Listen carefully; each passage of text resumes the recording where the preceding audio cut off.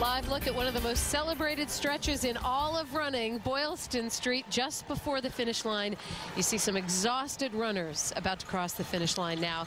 This is a long, difficult course, 26.2 miles, and one of the toughest spots on that course hits at about mile 20 in the beginning of the last big hill, known, of course, as Heartbreak Hill. For some, the problems come going up the hill. For others, it's coming down the hill when those quads start to ache.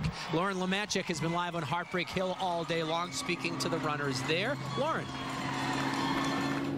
Hey, David. Yeah, one veteran runner described this hill as beautiful but brutal. And I think all of the runners here would definitely have agreed with the brutal part. But that is why the crowds line this street and they cheer and they ring bells and they play music, all to try and push those runners over Heartbreak Hill.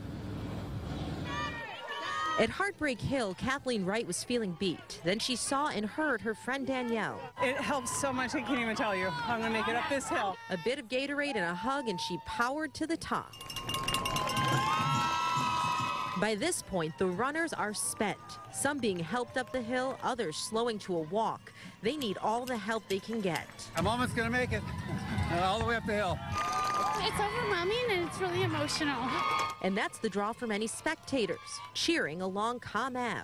You see them like walking, so we start cheering them on and they just pick up the pace. It's so inspiring. This group of women signs an annual tradition, drawing high fives and laughs. We just find that it's like a really cool way to sort of inspire them in a cheeky way and make them laugh. We always get smiles, we always get people running again. When you're on Heartbreak Hill, how important?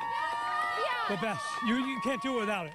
For the past 4 years, Albert Mann has marched the race in full military uniform. He says Heartbreak Hill is always the toughest part.